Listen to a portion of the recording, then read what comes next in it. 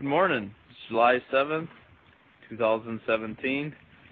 Out here in a cornfield looking at some genetic striping going on.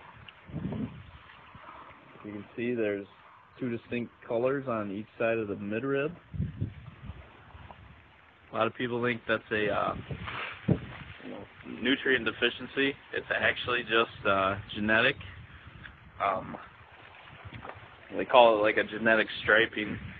Also out here, we are seeing a fair amount of smut.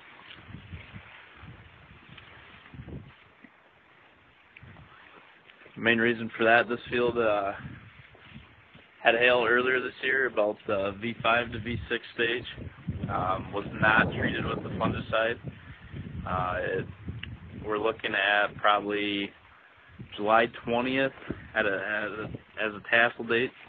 We'll most likely get fungicide applied at that time, try to prevent any further damage from the smut. Thanks for joining me.